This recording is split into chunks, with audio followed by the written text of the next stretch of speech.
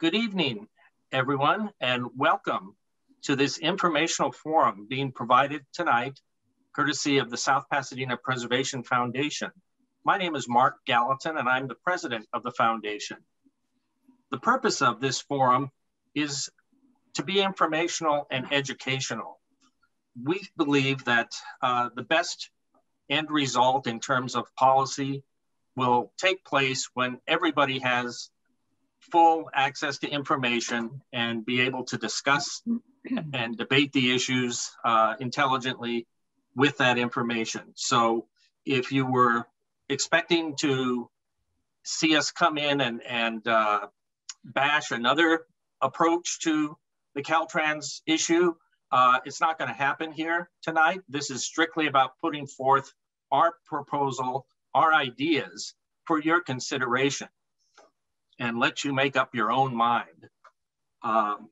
We're fortunate tonight that we've got a distinguished panel who I'll introduce here in a moment. But before I do that, let me just take a second to give you some instructions on submitting questions tonight. Questions will be taken in the chat room.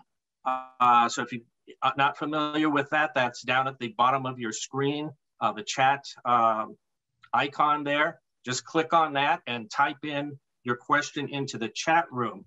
One other caveat, please make sure that you include your email address in the chat with your question. So I'm sure we're likely to get a lot of questions. We're probably not going to be able to answer every single one, but those that we don't answer, we want to be able to at least respond back via email.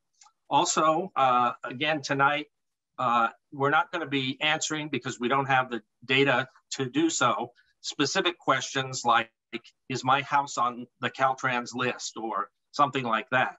But this is intended more for general questions and about the CalTrans houses, and specific questions about our proposed plan in particular. As I said, any questions not answered during the call will be answered via email. Now, what if you come up with a question after we're finished tonight and you said, darn, I wish I would have asked that when the call was still going on? Well, fortunately, we have an email address, and I'll mention it several times tonight. Questions after this event may also be emailed to CalTransHomes at S.P.Preservation, all one word, .org. That's CalTransHomes, all one word, at sppreservation.org. Okay, well, I think that takes care of the housekeeping items. So what I'd like to do now is provide an introduction to our panelists tonight, a little background biographical information about each of them. First up is Mr. Charles Loveman.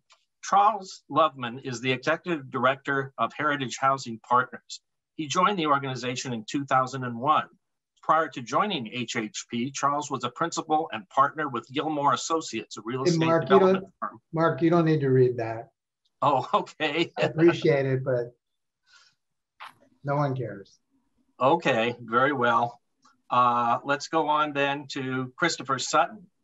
Chris Sutton has been a passionate supporter of property rights in California for over 30 years. His work is concentrated in the area of civil litigation of property rights related lawsuits. Chris represents individuals, small businesses, and companies whose land is impeded upon by local government entities.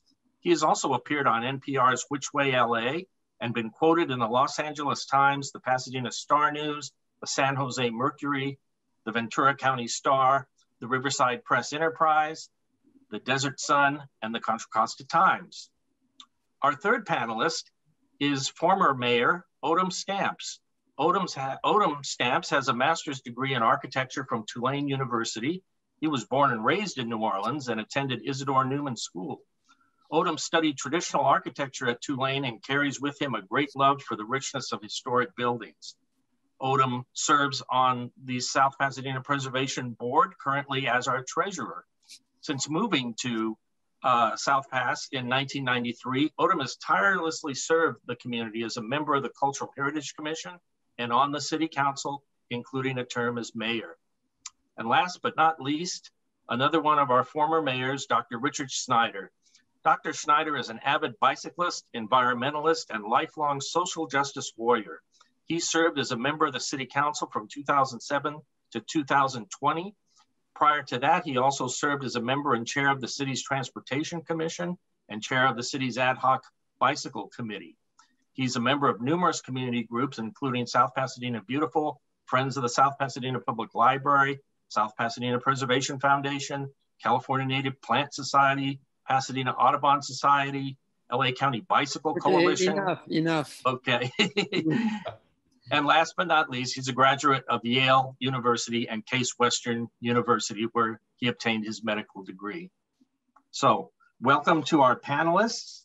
And we will start off the program tonight then with our first presentation. Mr. Charles Loveman has a PowerPoint presentation, and I believe Mary has given him the ability to share his screen. So whenever you're ready, Charles. I am sharing the screen now, so I hope you all can see it. Does it look good? So yes. Thanks to the Preservation Foundation for inviting me to speak.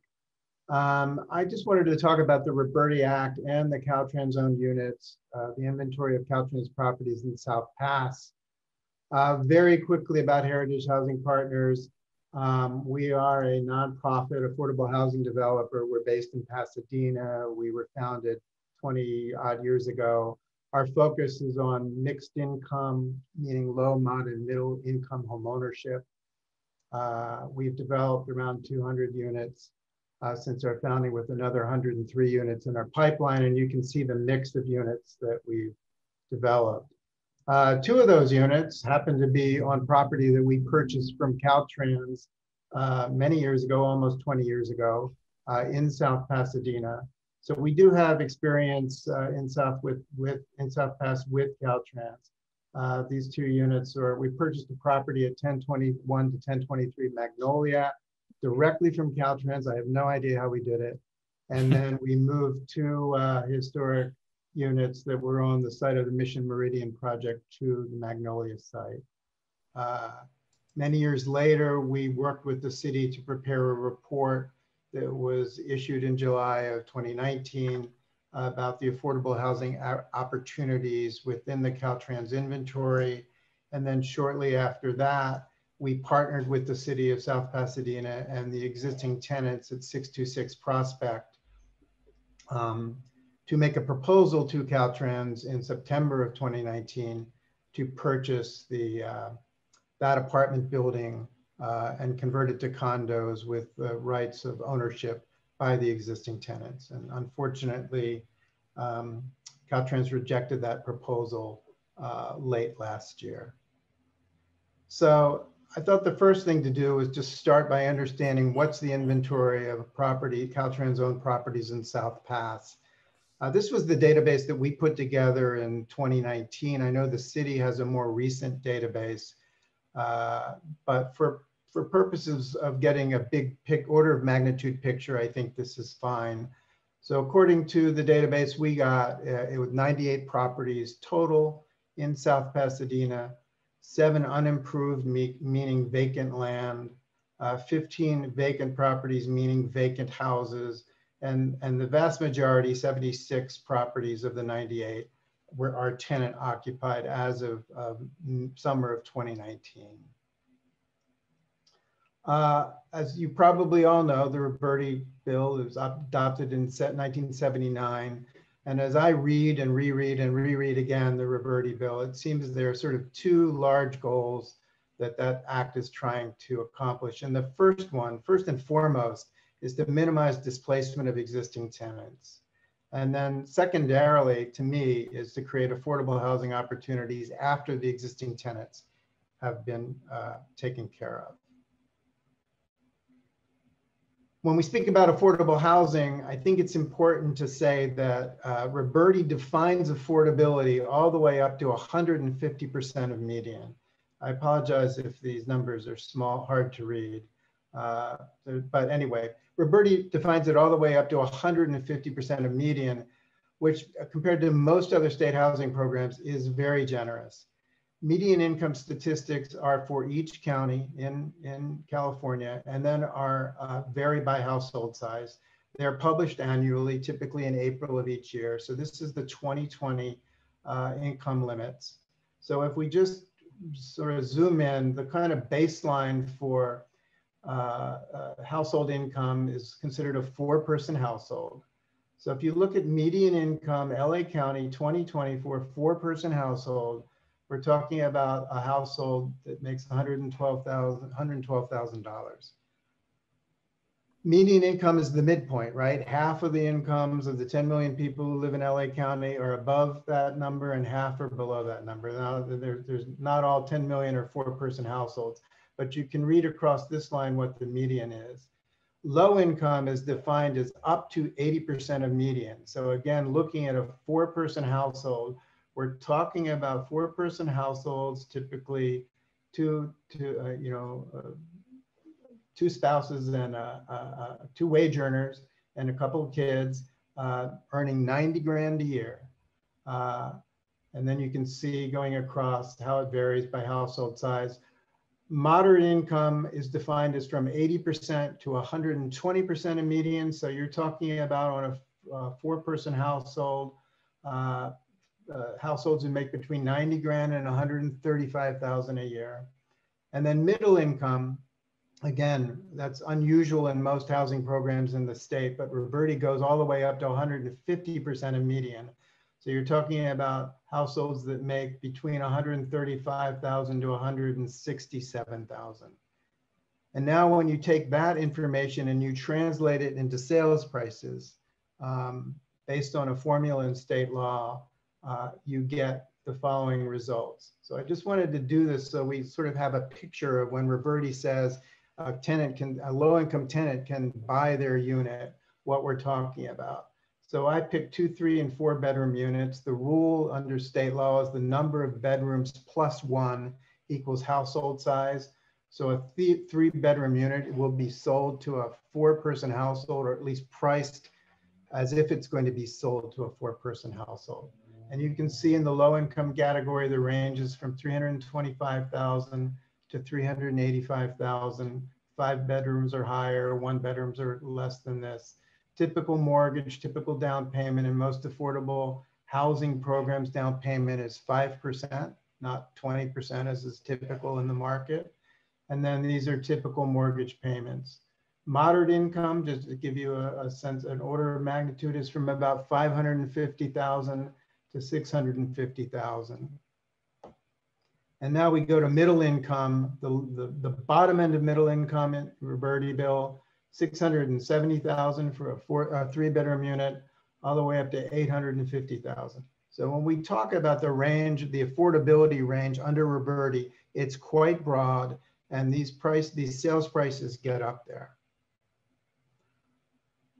The thing I want to focus on is the Roberti waterfall and the order of priority. So there's sort of 3 components to it: the existing tenant level of the Roberti waterfall, the housing related entity component of the waterfall, and then the fair market value component.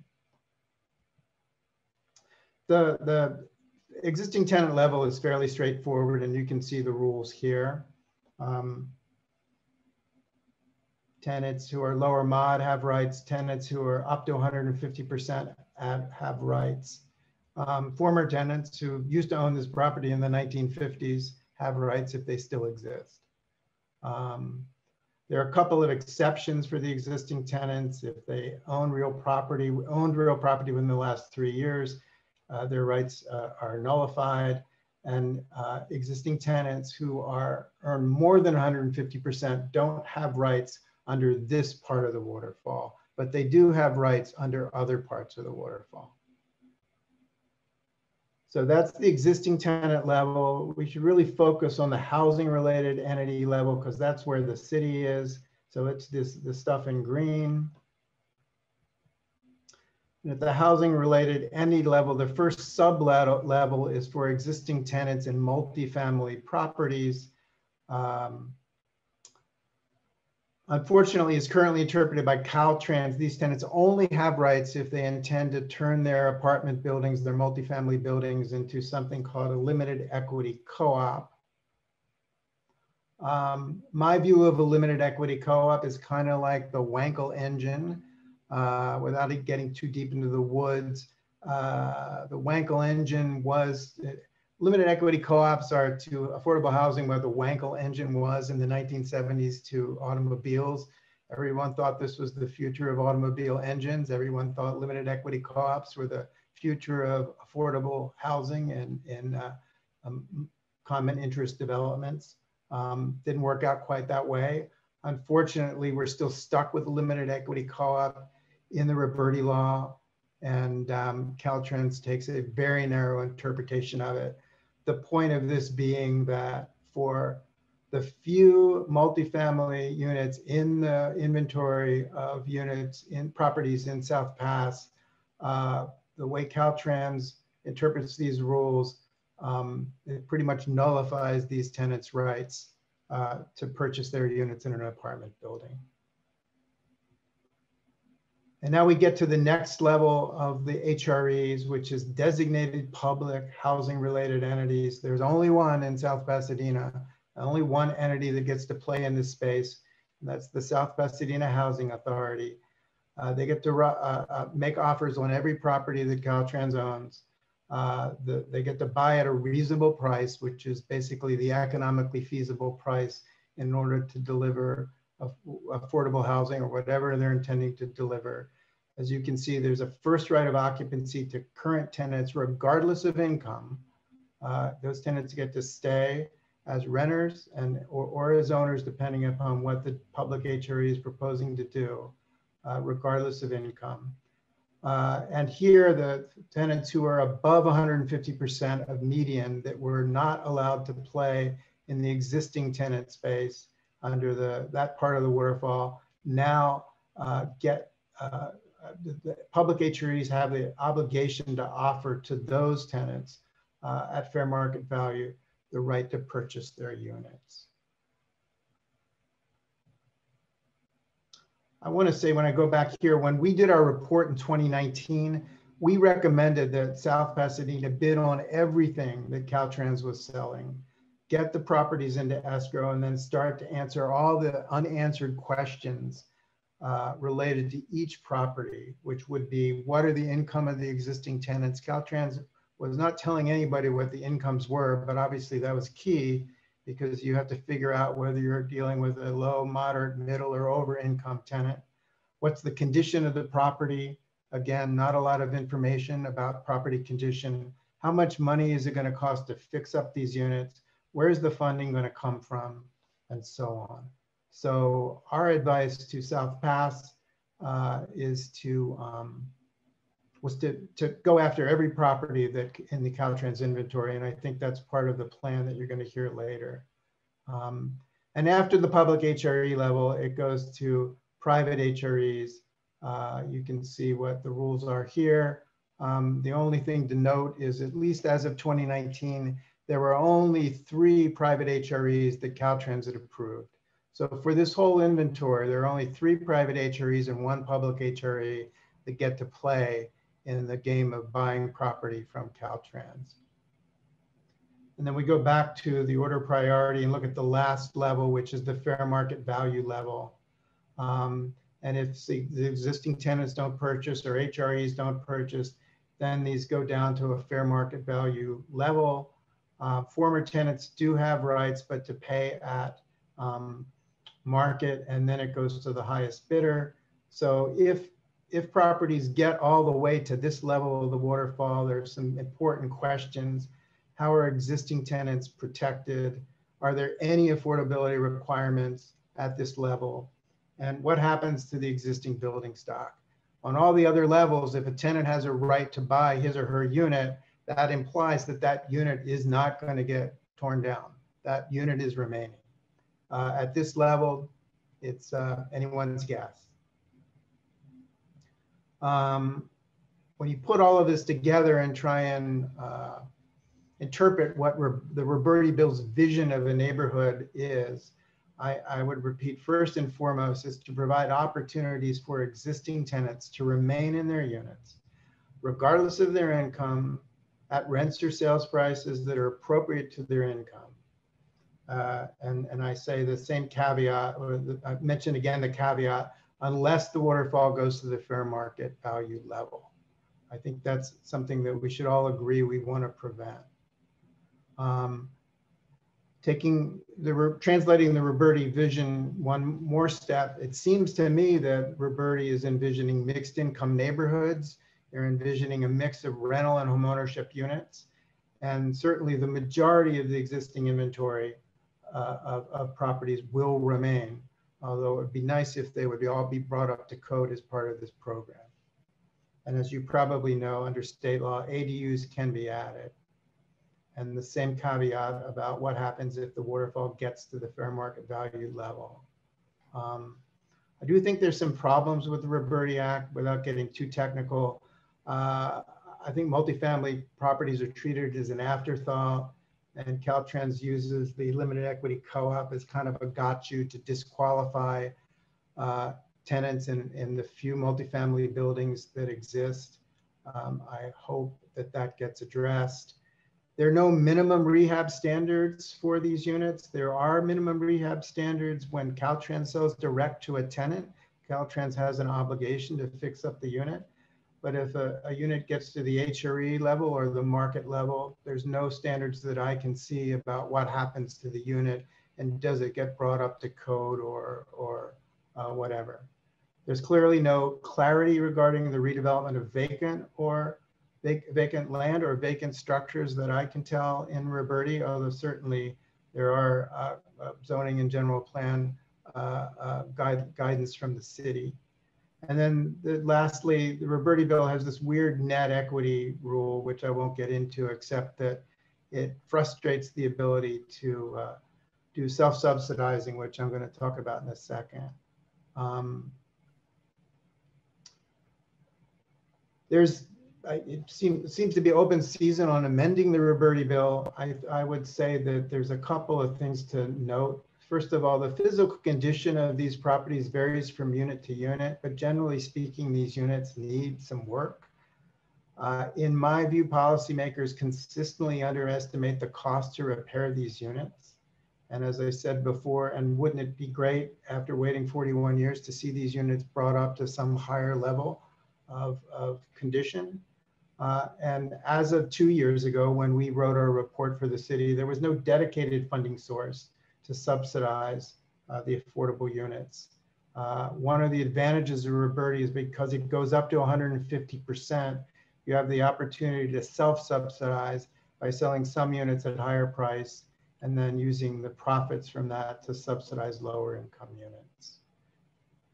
So when folks are proposing to amend the Roberti bill, I would ask one last question, which is what's the vision that amendment is proposing with respect to ownership versus rental, with respect to mixed income, with respect to the rights of existing tenants who have lived in these CalTrans houses for years and make over 150% of median, and with respect to maintaining existing structures and the scale of the neighborhoods. And that's my presentation. And now I will try and get back. Before you start, Mark, may I make a request? Sure. That was just wonderful, Charles. We have a lot of people with many, many questions, and we want to make sure that they do get answered. So Stephen Lawrence, who runs the South Pasadena, I'm going to put you on as a co-host so that you can post the email address and make sure that everyone is confident that their questions may be answered. So forgive me if I typed in the wrong response. Okay, and now I'm unmuting myself. And Mary, Stephen has posted that in the chat room once, but it wouldn't hurt to post it again. And for those that maybe joined the meeting a little bit late, let me just remind you that we are taking questions via the chat room. So you can enter your questions there. We ask that you please include your email address with your question so that if we don't get to your question tonight, we can certainly get back to you with an answer to it.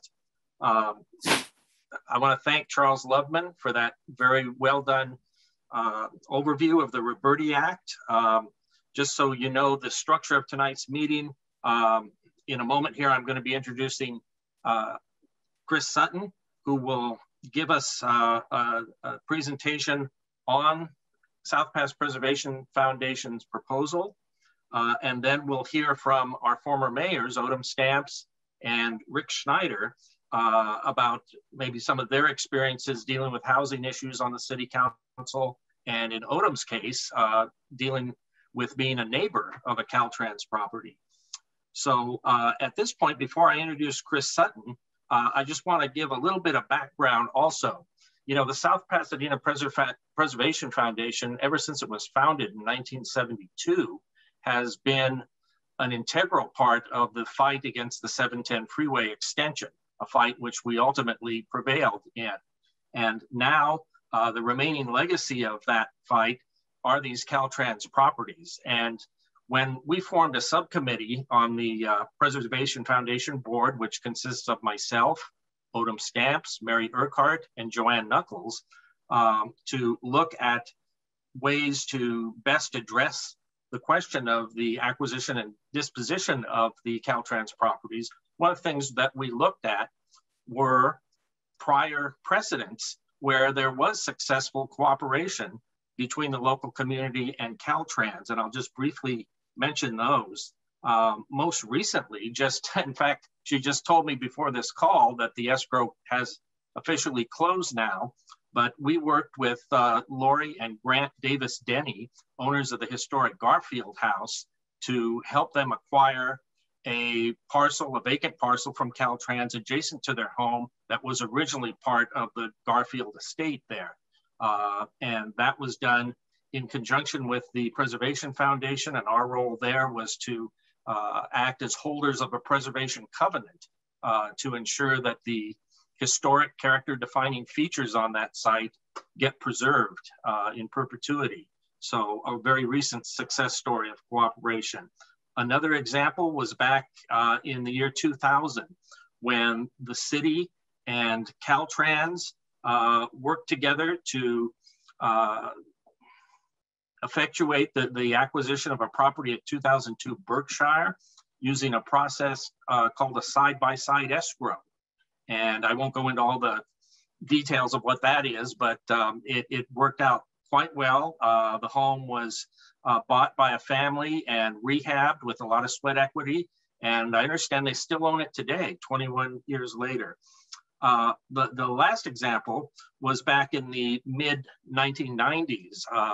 There was an expedited sales process, which resulted in 6 historic homes being sold in South Pasadena to private buyers.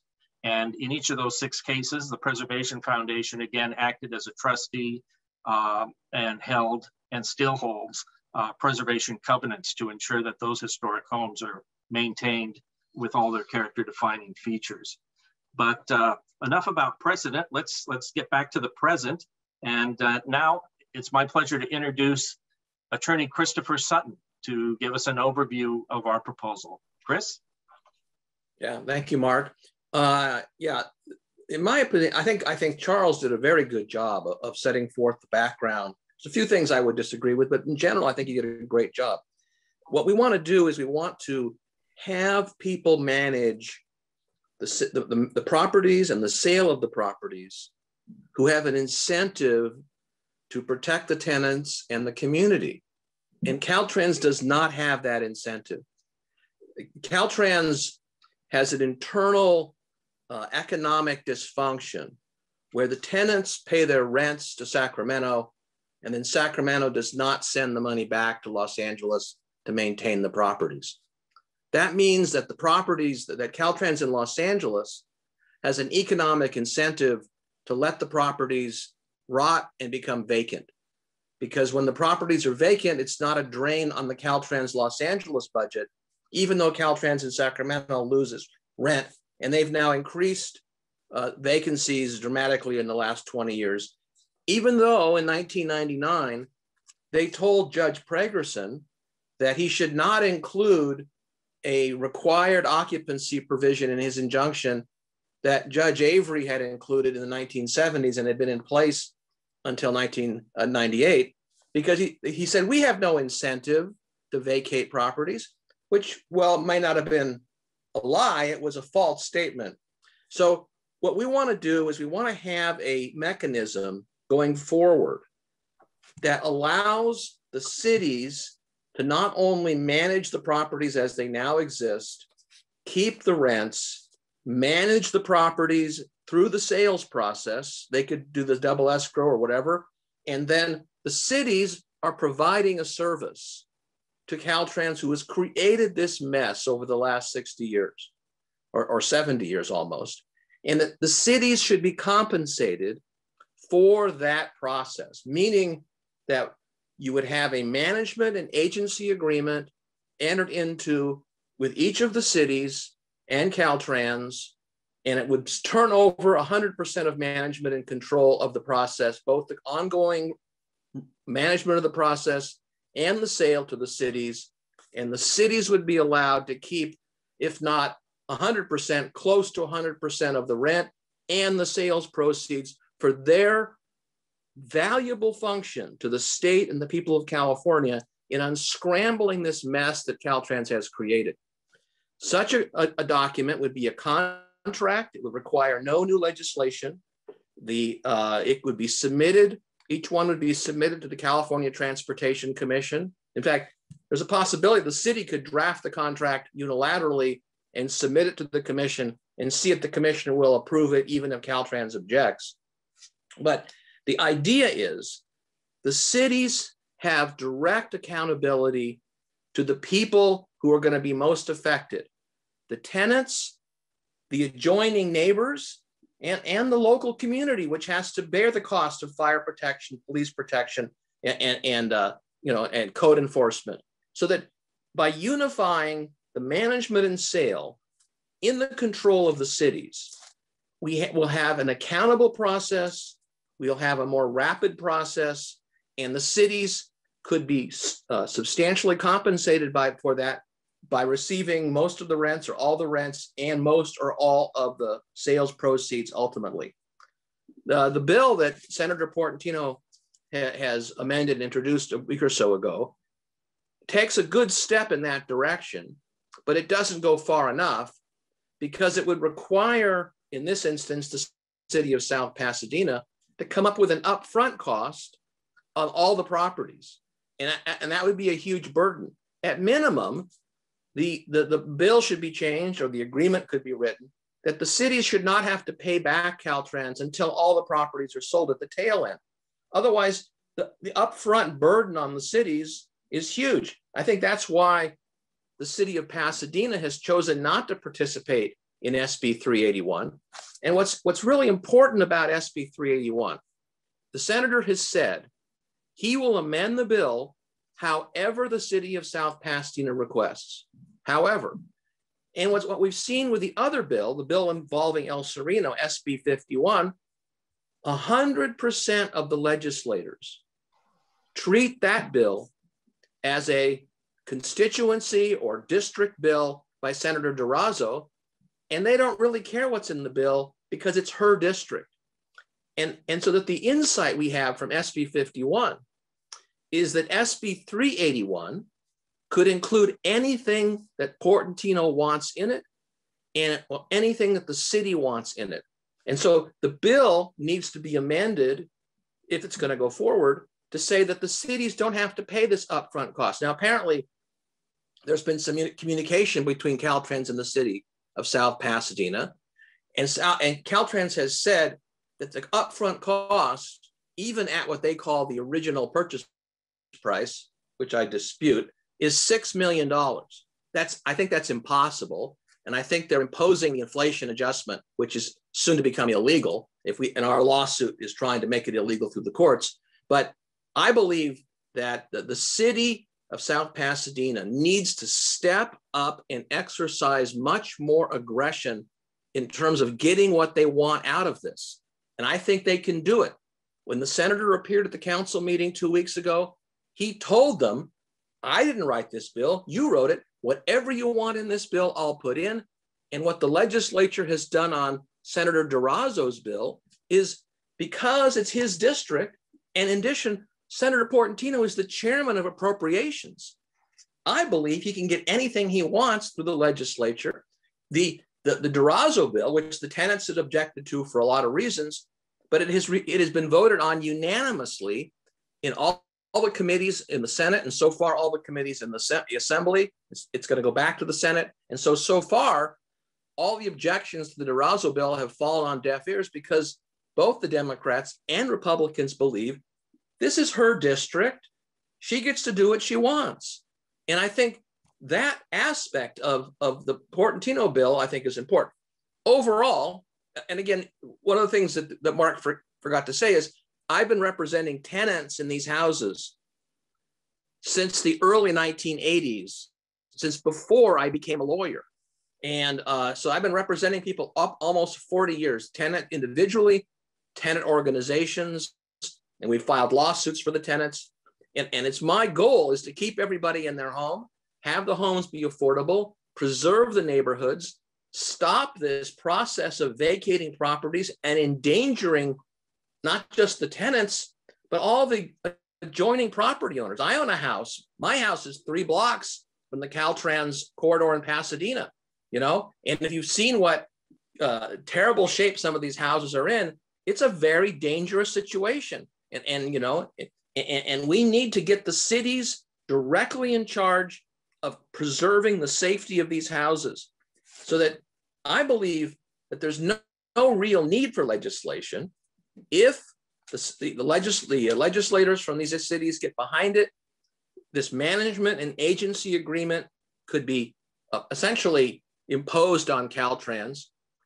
That when the CTC held a hearing on these houses in mid-January, 2 of the CTC members said to the CalTrans staff, why don't you just give these to the city? And CalTrans had no response. When former District 7 Director Belinsky spoke at a forum in Pasadena in November of 2019, there was about 200 people in the room. He said, I think the headache that we're seeing here, we just as soon give the cities these houses, so that there's the CalTrans doesn't even want to do the job that the Roberti bill tells them to do. And that's why I think that we have a unique opportunity here with the willingness of Senator Portantino to take this on, with his position in the leadership of the legislature as the chairman of appropriations. Oh, and I think we can, if we can convince the majority of the city council of South Pasadena to demand 100% of what they want, control, and 100% of the money, I think they will get it. Now, something happened last week which has not been revealed. So Senator Portantino amended his bill 2 weeks ago. On Friday of last week, 6 days ago, CalTrans sent a large number of letters to existing tenants who said, if you want to buy the property at fair market value, you have to come up with the financing in 30 days. Your deadline is April 19th, 2021, or you waive your rights. And I've gotten a lot of calls from people. I don't know whether it's just the 29 properties that were not found to be affordable in the round they started in 2018, but it may be more than the 29 properties, but I believe they've sent it to the entire list of 29 properties.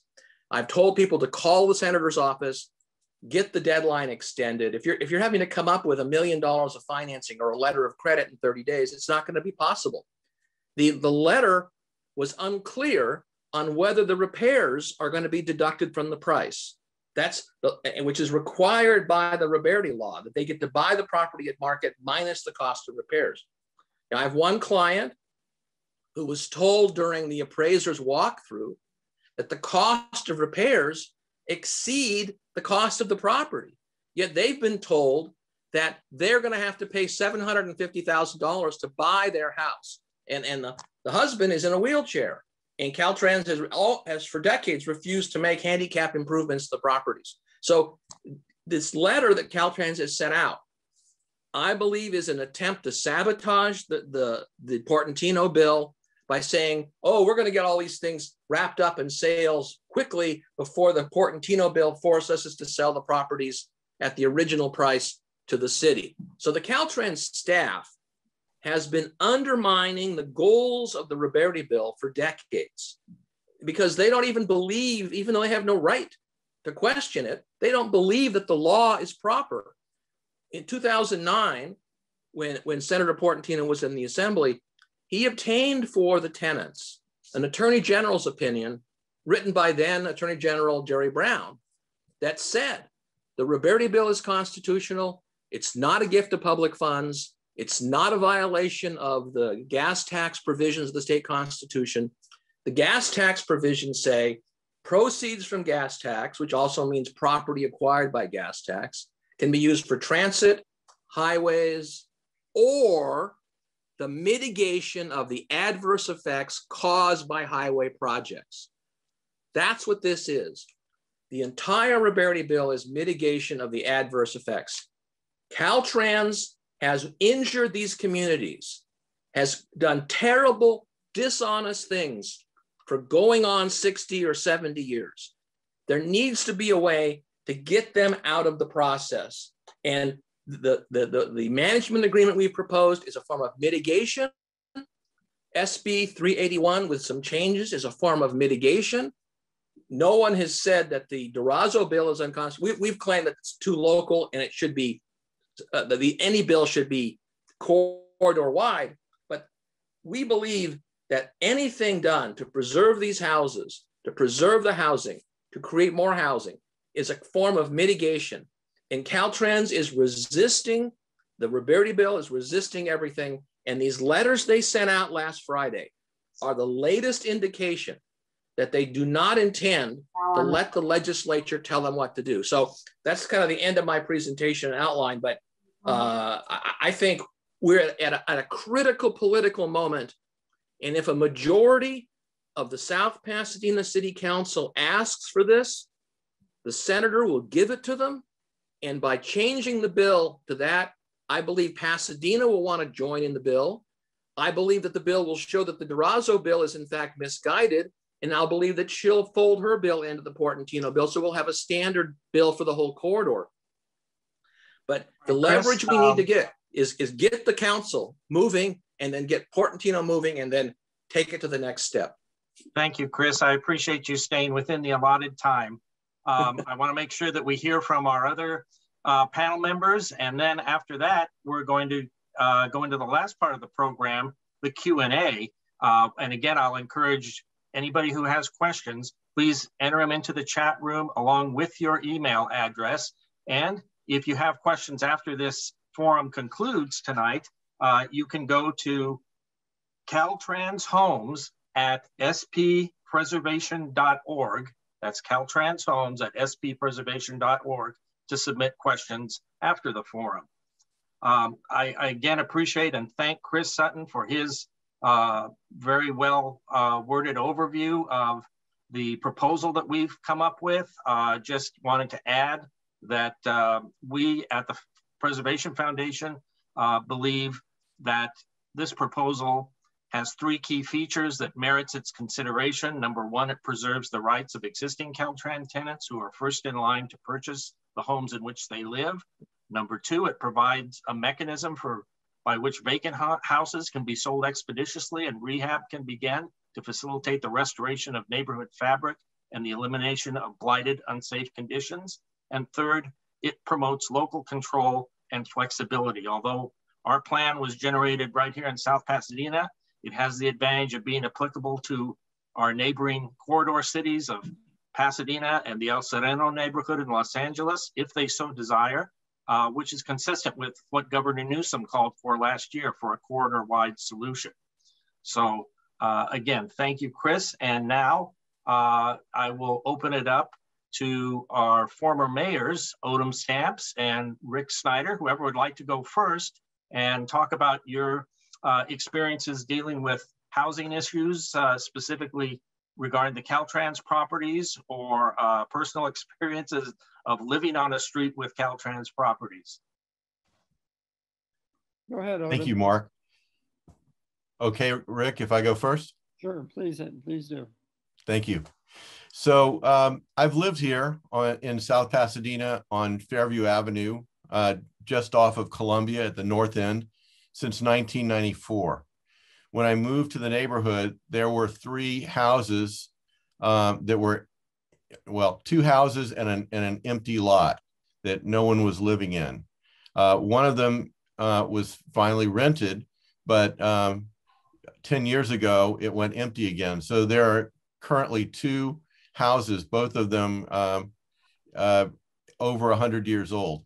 Actually, one of them is probably closer to 120, and yet it's not listed on an inventory from CalTrans as a historically eligible protected property. Being empty, really, it is an opportunity for CalTrans, as Chris was saying, to practice demolition by neglect. If you were to look at the outside, it looks relatively presentable, although the front porch details have long ago rotted and been hauled away. But it's painted periodically because we get a lot of film crews in our community that see it as an eyesore and put a minimum of paint effort to make it look passable in the neighborhood as they're filming. So that's the only way that this property gets anything in the way of upkeep. It's my neighbor. We share a side yard, and it's really too bad. In 2010, I needed to acquire some storage space, and I looked at that empty building and I got in touch with the right-of-way manager, Linda Wilford, and she agreed to show it to me, understanding that it couldn't be inhabited because there's no power or electrical or water hookup. But we did walk inside the front door and probably made it 3 steps and then looked at each other and got out. The floor was sagging, and we're talking about 2010, so 11 years ago, to the point where we worried that it would fall through. And I was aware that there was a full basement under this house, so it would have been quite a drop if it had fallen through. And that was the end of Linda Wilford being interested in renting it, even for me to store some records in boxes. There is really not much of an effort that CalTrans puts in to rent these houses when they go vacant. We've had to take them to court several times in order to keep them at the requirements of renting them before Judge Pragerson didn't impose that term further. Also, to keep them maintaining their property at least at a basic level. They're just terrible as landlords. I would also point out that we have, as both a community and then later as a city, sued CalTrans to get them not to sell them in batches, which at that time, Chris represented one of the neighborhood interests, and also we had the corridor renters represented in court. And though we didn't win the first round, we got a settlement agreement so that they wouldn't do this. Naturally, 10 years later comes by and they tried it again. And at that point, I was on the city council, and we did in fact file suit, and our then city attorney, Dick Terzian, won that round and shut them down from selling them in large groups to their favorite pet HREs. It looks like we're back up again 10 years later for another try by CalTrans. So I just want to point out to you that CalTrans does not seem to work and follow the law. And it's quite often that groups like our city, the Sierra Club, and the South Pasadena Preservation Foundation step in to get them to comply with the laws like the Roberti Act. It's discouraging, and it looks like we might have to do it again if they don't get this agreement to put the houses back into the community. The worst thing I think that can be done is to turn it over to a nonprofit HRE that has no incentive to bring it up to restored historic standard, much less bring it up to code, and would rent them out at a low income rental where the tenants can't afford or not incentivized to keep up the property. So that would be sort of the worst of all worlds, whether it's our city or whether it's a private HRE. There needs to be an incentive to fix these properties up and return them to our tax roll, because the other thing that CalTrans has gotten away with for decades is paying a pittance of money in return to South Pasadena for removing all of these houses and properties away from our tax base, which has cost us, having a much underserved level of revenue, and causes us to pay more for our needs in government. All right, Rick? thank you, Odom. Dr. Snyder, we'd like to hear from you. Okay, thank you. First, I'd like to say, as a first principle, I think the city needs to get control of the houses, either by having the CalTrans given to us, or we get an executive management agreement, as Chris Sutton was describing. In any case, we have to get them out of the leadership role. They have been incapable and unwilling to actually work with the community about getting these houses back into the community. Second thing is, I'm glad Odom brought up that point about the tax revenue. We've been getting about $100,000 in tax revenue for a number of years, which is way below what those properties would have brought in if they had never been purchased, if they'd still been in private ownership. We're talking about several $1 million of property taxes that are owed to the city by CalTrans.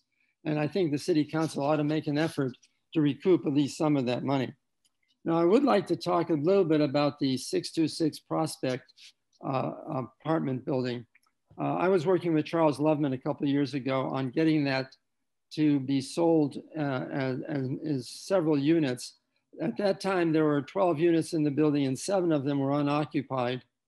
And the other 5, the owners, the renters there wanted to purchase their particular units. And our plan very simply was to fix up the units and sell the unoccupied units in market value, and using that excess income to support the lower income units that are in the remaining part of the apartment building. Now, I'm told that they rejected our proposal because they said it was illegal.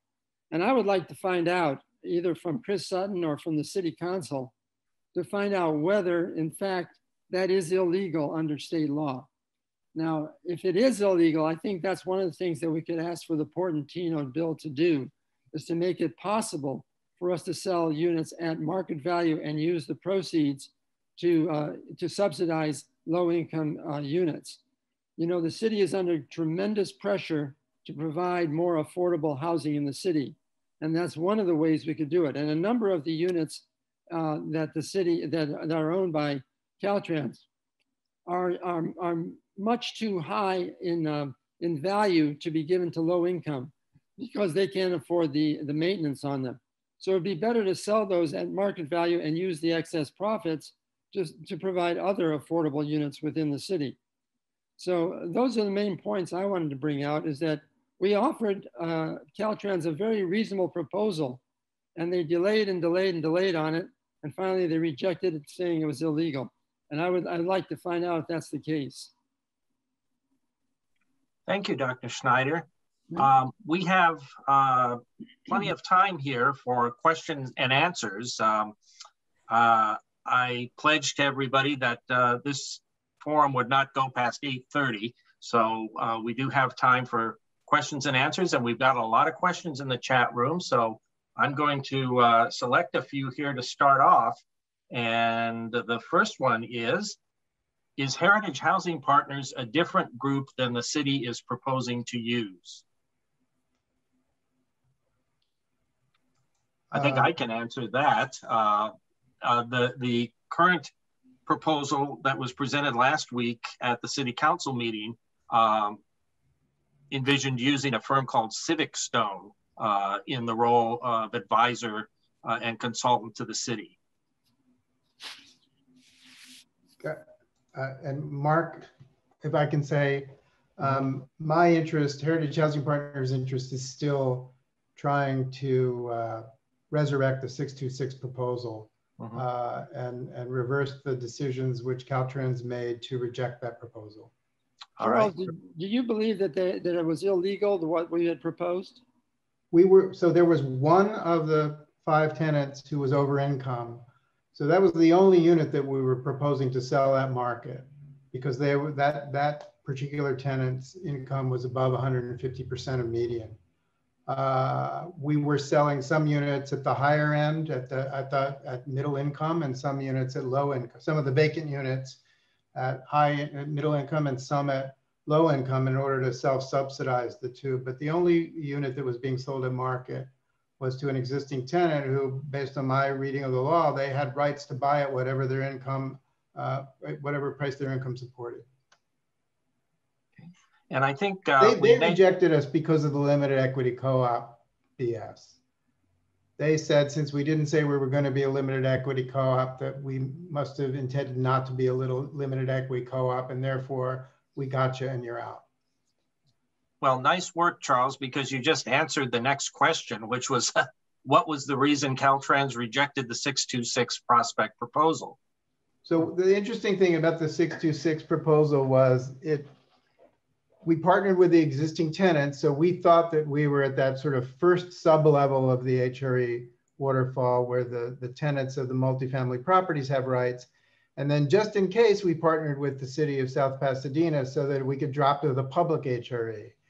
The limited equity co-op is a landmine. Like I said, it's the Wankel engine of housing, in my opinion. You know, I put on the slide that you can judge the impracticality of it by how many lenders don't lend to co-ops. But I think the more troubling thing was that Caltrans rejected the city as a public HRE, because the city was intending to transfer title to us and have us, the tenants, and Heritage Housing Partner, who had formed a 50-50 partnership, do the rehab work, do the condo map, and sell the units. And this Caltrans said the city didn't have a role or responsibility in the deal because they were transferring title to us, and therefore they nullified the city's public HRE rights. Okay, our next question is actually in the form of a statement, and this goes back to one of the slides in Charles' PowerPoint presentation on the income levels. This person says these numbers are higher than those on the California state site for 2020. And just to clarify, I believe your slide was just for LA County. Is that correct, Charles? Yeah, my slide was for LA County. The state publishes probably a dozen different income schedules, and they gave specific guidance when we were submitting our proposal of which income schedule to use. So that's the one that I used. All right. Okay, our next questioner asks, will this presentation be recorded and posted? Yes, and yes. I mentioned at the outset, and maybe once or twice, recording tonight's forum, and I'll rely on our technical guru on our board of directors, Stephen Lawrence, to help us get it posted on the South Pasadena Preservation website, which is sppreservation.org. Okay, let's see what our next question is. Will a copy of the slides be available for download?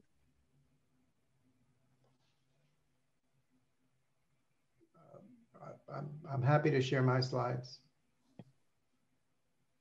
And would people go to HHP's website for that, Charles, or how can they? I'll send them to the Preservation Foundation, and then you can do what you want. All right. Okay.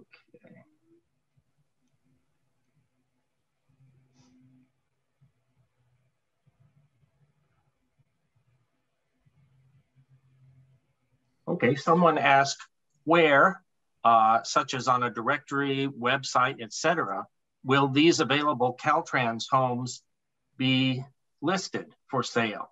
When a home is listed, where are they listed? How do you submit an offer?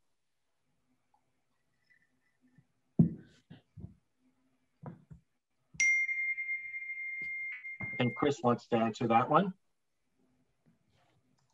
Chris, you're muted. Chris, you're Okay. muted. Okay. Yeah, in the CalTrans posted a list of 42 properties at their website in July of 2014. Now, that was the most current list of what they've determined to be surplus and sellable. They also posted a list of 11 vacant lots to sell. Of those properties with housing, 10 or 11 have sold starting in 2018, and about 5 or 6 of the vacant lots have sold. CalTrans engages in an artificial practice of pretending that the properties are not surplus to avoid having to sell them. So, and until CalTrans officially declares them surplus, they're not officially available even to the tenants. So right now, the only properties that in theory are available are that list of 42 and another list of 11, minus the ones that have already sold.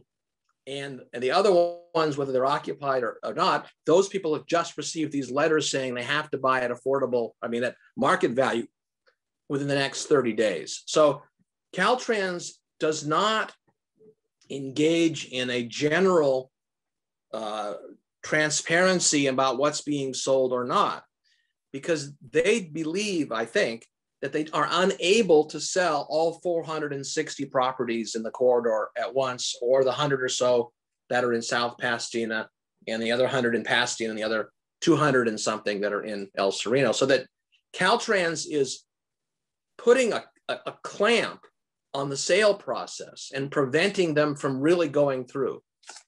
So that they've sold approximately 15 properties in the last 2 years. And if they follow that pattern, it's going to take them 90 years to sell all the properties, right? So so that there's not really a good source of information. I have a list that my office prepared based upon the assessor maps and the CalTrans maps 3 years ago, and I'll send that list to whoever wants it. But that's the list of all the properties. It's not a list of what they're selling, but that's the first step to understand what the universe is. So it's a long answer, but that's, I think, the best I can say. All right, thank you, Chris. Our next question. May I? Oh, yes. Our city manager, Sean Joyce, has answered a question, and he said that Civic Stone is not being considered for proposing to act as an HRE. Just wanted to. Very good, and I appreciate that, Mr. Joyce. I stand corrected. Thank you very much. Our next question is, can someone buy the home they grew up in if they no longer live in the area?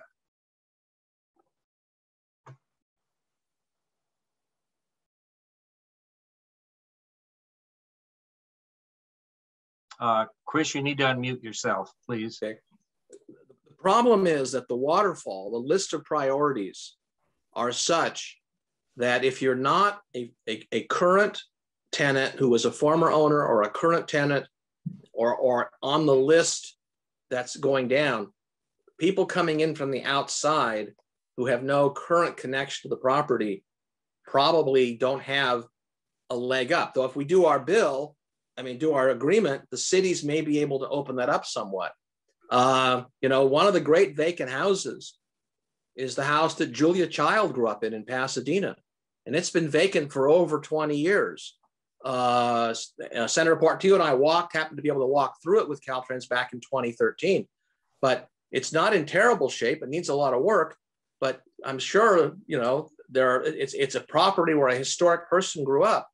I don't know if there's any way to get outside the waterfall to bring in outsiders, but the empty properties and the vacant lots, particularly the vacant lots, are going to have to be sold in a way that may not comply with Roberti, because there's nobody in theory who can, do the work that's necessary. The vacant lots that CalTrans has sold thus far, they've sold 2 to the City of South Pasadena for pocket parks, and they sold 3 to real estate developers in Pasadena who've now built very expensive houses on them next to the off-ramp north of California. So I don't think that a former owner is going to have any ability to get in line. I'm sorry. All right, thanks, Chris. Let's go to our next question.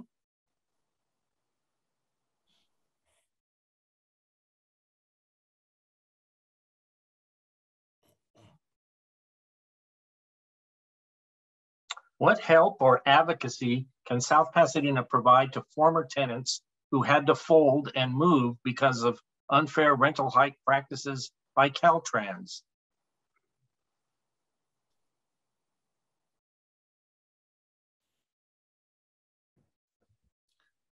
And Odom, you have your hand up. Yeah, I'm not going to answer the question directly, but I want to let you know that we actually have been advocating for the tenants and the tenants that were evicted by CalTrans during the time of Assemblyman Liu transitioning into Senator Liu, and now Senator Portantino.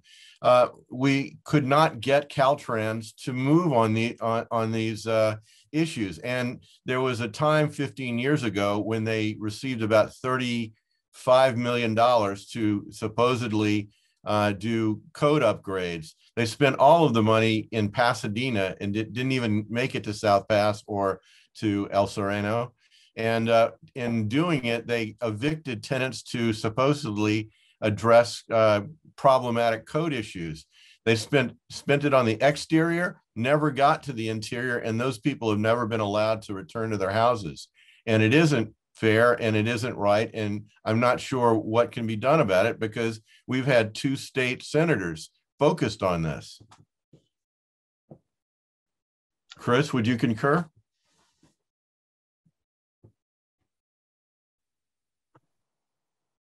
Chris, you're muted. Sorry, you're still muted. Yeah, well, I have to get permission to get unmuted. So the answer is there is, in theory, at the bottom of the waterfall, a category for the former tenants. CalTrans does not maintain a list of them as far as I know. A lot of people were wrongfully evicted based upon either their complaints about the condition of the property or other technical violations. A number of people were evicted because they repaired the property themselves to keep it safe, and they were forced to leave. So I think that there should be a process to try to figure out who the former tenants were and who were wrongfully evicted, but they're at the very bottom of the waterfall, and it's going to require some communication with those people. I'm in contact with some of them. Some of them are still members of the tenant organization. They've moved elsewhere, but it's a hard job to handle. However, if the cities get the management, right, which means the CalTrans will have to turn over all the records, the cities may be able to do some of that, recompense to bring justice to the dozens of tenants who were thrown out for specious reasons, So I agree with Odom. If we could do it, it would be a good thing. But CalTrans is not going to do it. All right, our next question. Sorry, Mark, to interject again. Yes, yes. There are so many texts, and thank you all for coming. And my goodness, the panelists are wonderful.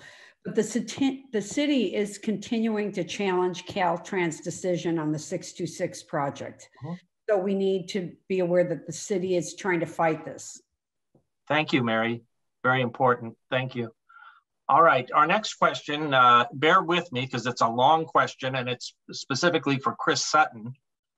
It says, political question for Chris Sutton regarding moral hazard.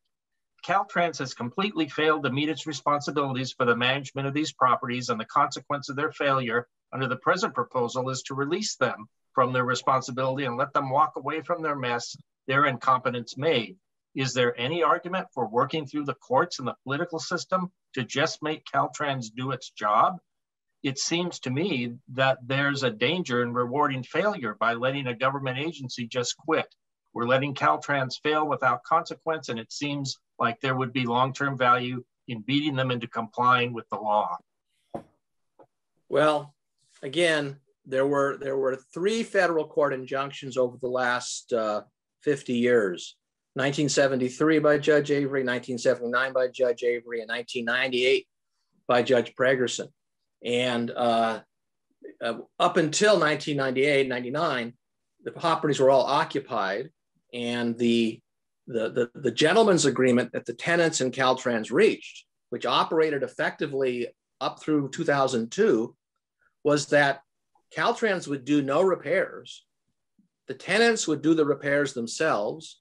They would submit the receipts to CalTrans, and CalTrans would take that cost off their rent.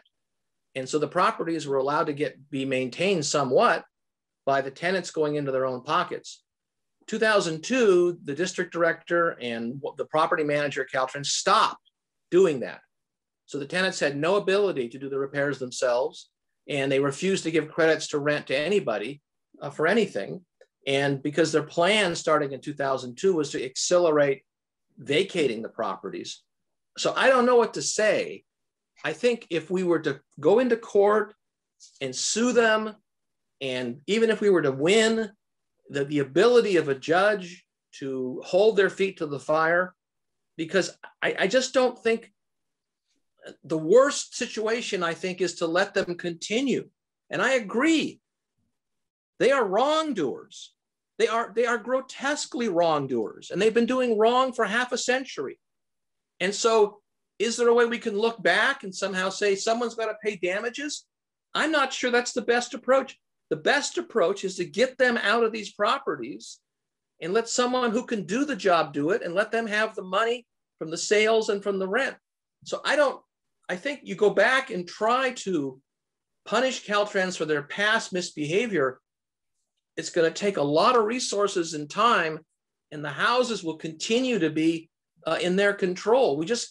Getting them out of CalTrans control, I think, is paramount. That's why I think I agree with the sentiment that you have these wrongdoers who are getting away with what they've done wrong for so long. But we can't solve every problem, and we have to stop it someplace and move in a new direction. So I'm sympathetic, but I don't think it's practical. All right, we have time for a few more questions. Our next questioner says, the 626 Prospect property is a multi-family issue. It does not bear any significance over single family or vacant properties or vacant lots in South Pasadena. Is that right? I believe that's right. Okay, thank you. Next question. Can the Portantino bill, or does the Portantino bill seems to expand the type of co-ops? Is this correct?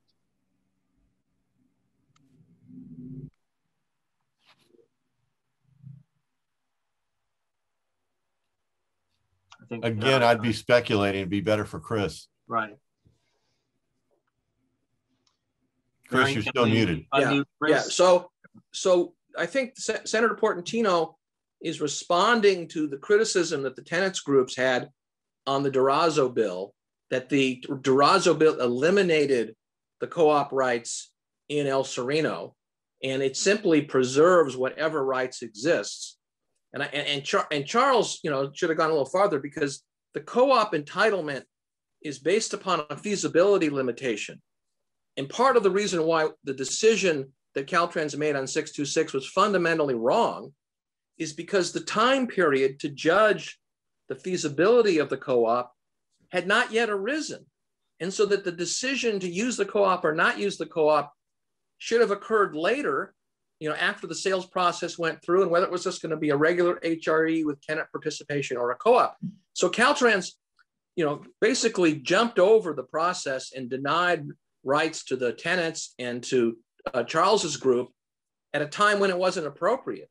So the Portantino bill doesn't really expand the tenant co-op rights. It keeps the POAN rights in place as they now exist, which are limited to this feasibility requirement. So you have to have a lender, you have to have the tenant's participation, and you have to have an honest estimate of the cost of repairs. The competitive HRE that CalTrans chose grossly underestimated the cost of repairs by at least $1 million to take an advantage that where Charles's group honestly represented what was going to be the repairs, by grossly underestimating the repairs, the competitor says, oh, we can do it for less, but you can't. It's a physical impossibility. And so CalTrans awarded this in an unfair way. So I don't think the Portantino bill expands those rights, but it preserves them subject to the feasibility requirement that's now in the law. All right.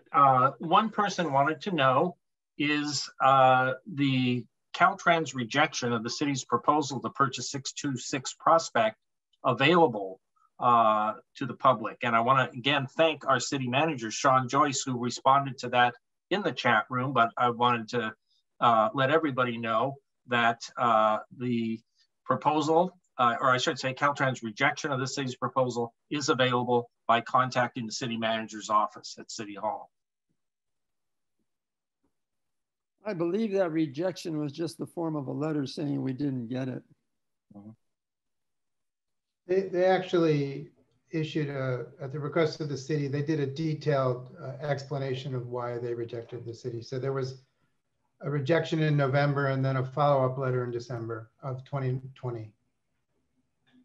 Okay, we've almost gotten through all the questions here so far. One more just came in. How many apartments does CalTrans have in the city?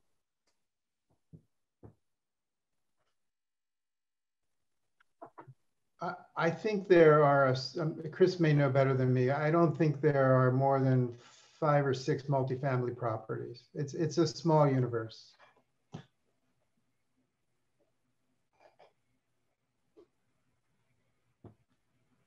Can you unmute Chris again?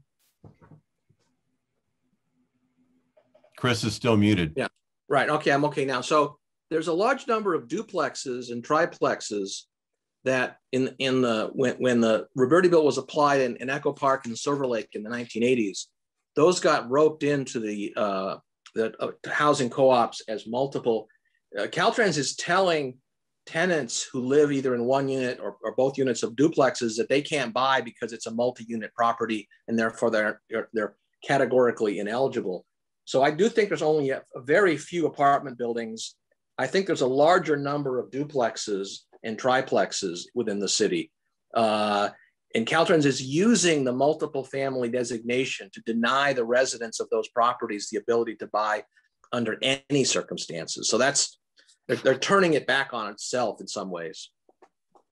Chris, if I can ask a follow-up to that, then what about the state law that allows ADUs in any garage on a otherwise single family property? Doesn't that turn them all into duplexes? Potentially? If you could unmute Chris.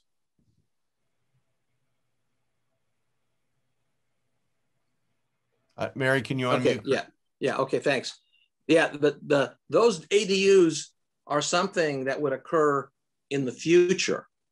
And the way in which the Roberti bill operates is it defines the properties as they currently exist. So several weeks ago, I attended the Councilman Kevin De Leon's presentation on his plans for the corridor in El Sereno. And they're talking about ultimately putting ADUs on most of the properties if they can fit. But at the moment, the Roberti bill does not anticipate what will happen in the future in terms of the construction of an accessory dwelling unit, so that you can't define a property today based upon what it could be in the future. I think that's going to be a real stretch to go down that road. Okay. Next question. Can someone tell us more about the historical significance of some of the CalTrans homes? For example, the home next to us is the oldest standing green and green. How can we preserve these important houses and guarantee that the restoration is done appropriately? Well, I'll take a stab at the first part of that question. I know that in the staff report that was provided to the City Council last week, there was a list of 68 CalTrans properties, and I did my own research on it and found that 25 of the 68 are listed on our local inventory of cultural resources. And I think for the second part of the question of how we preserve these important houses and guarantee that the restoration is done appropriately, I talked earlier about past experiences where our Preservation Foundation has been a trustee to hold and administer preservation covenants. And Chris, do you have anything to add as far as how our proposal would expand coverage to, yes, get him unmuted again, expand coverage to a larger number of historic homes than maybe is allowed under current state law? Well, because CalTrans receives federal money, the National Historic Preservation Act applies to CalTrans. So CalTrans has a duty to ensure that properties that are eligible to list on the National Register are adequately prepared and preserved under the Department of Interior standards. But in terms of the state and local listings, I don't think CalTrans is going to respect any of those listings because they don't have to. And I believe if we do the management agreement and control the properties, the city can impose their own standards regarding historic preservation, recognize the city's designation, recognize the state designation. I think it would clearly move in that direction. In addition, I think it's important for the covenants to be held and enforced by a private preservation organization and not be held by CalTrans, who cannot be relied upon to keep the standards up. So that I understand, so there's 5 or 6 or so that are in the last round of sales that your group has been listed on, but there may be more out there where CalTrans is the enforcing agency. But I think it has to be the private organizations in the 3 cities, Pasadena Heritage in Pasadena, S.P.P.F in South Pas, and LA Conservancy in Los Angeles, because you have to have people who have an incentive and knowledge and expertise to do this. You can't have a transportation agency have long-term responsibility either for affordable housing or for historic preservation. They just aren't able to do it. All right, next question. For clarification, would the Portantino bill replace the Roberti Act? And that question has been answered in the chat room by Senator Portantino's office, who says any bills in the process will amend sections of the Roberti Act, which is Government Code 54325, et cetera, and they would not fully replace the act.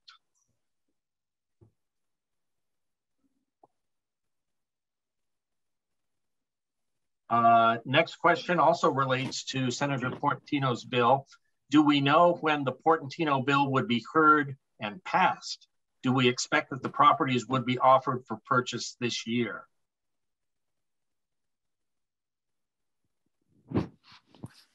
I believe that Christy Lopez from Senator Portantino's office responded that the bill is in the beginning stages. Oh, I see it. Yes. And yes. Yes, go ahead. Christy Lopez from Senator Portantino's office responded, the bill is in the beginning stages, and given the legislative deadlines, it would have to be heard before April 30th. Next question. Would a tenant who purchased their home be permitted to build an ADU on the property?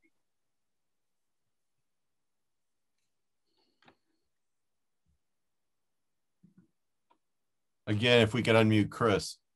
The answer is that the state law on ADUs will apply to all the owners when they become property owners. So it's clear that the state law will apply generally.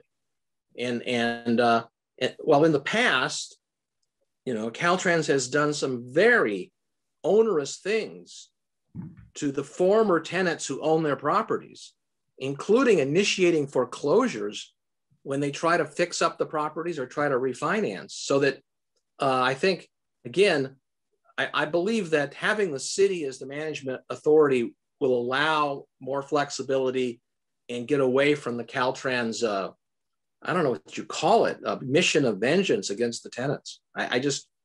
So I think the answer is yes, and I think we should go that direction. Okay, we have one final question. This will wrap up the Q&A and bring us to the conclusion of tonight's program. And this one is for Chris. It says, Chris, isn't it true that all of these properties, meaning the CalTrans properties, should already be declared surplus properties? Well, as a practical scientific matter, that is correct. However, when the two bills that passed in the fall of 2019 were adopted, CalTrans asked Senator Portantino and asked Assemblyman Holden to have their bills include language that the freeway route would remain on the state highway map for future freeways until the year 2024. So that this question of what is surplus and what is not is something that CalTrans guards very jealously. And so far, they've only declared those 42 properties surplus. Oh, there's a few more that were on the list from 1995, but they are very afraid of having any kind of legislative determination that the houses are surplus now. As a scientific and logical matter, they're all surplus today. But in terms of CalTrans' authority to choke the sales process, they're not, because they haven't been officially declared surplus. You know, the governor could do that, or his appointee at the head of CalTrans, but I believe they're being roadblocked by local and other CalTrans staff. But yeah, that should occur, but it hasn't yet. And until 2024, the bill that stopped the freeway have created this fiction that the freeway is still technically possible, which is of course nonsense. So they are surplus, but legally they're not yet. All right, thank you, Chris. And before we close tonight, I have an important announcement from Christy Lopez with Senator Portantino's office. She wants everyone to know that Senator Portantino's office is available for questions on the legislative process and any questions on SB 381. She can be reached at Christy, that's Kristi, .Lopez, Lopez, at sen, sen.ca.gov. She can also be reached by phone at area code 909-599-7351. That's 909-599-7351. So again, thank you very much to Senator Portantino and to Christy for being so prompt in responding to those questions related to what they're working on. So folks, we're now at 8:27, and this brings us to the end of tonight's informational forum. On behalf of the South Pasadena Preservation Foundation, I just want to say how thankful and impressed I am by the number of you who gave up valuable time tonight to join us and to hear about the proposal. Again, this was all about information sharing, education, and helping you to make fully formed decisions about the best way to proceed. I think at the end of the day, we all want the same thing, which is CalTrans out of the property management business and getting back to building roads, and our local neighborhoods, whether you're in South Pasadena or El Sereno, those local neighborhoods put back together and thriving again. So once again, thank you. Before I go, I also want to encourage everybody here tonight to register for and attend the forum that's being sponsored by Senator Portantino's office in the city. That's this coming Monday at 6 p.m. And you can go to the city website, and there's quite a bit of information on there about the forum, about SB 381. So I highly encourage everybody to sign up for that and participate in that forum as well. It's only by looking at all sides and all options will we come to the best solution. Thank you very much, and good night.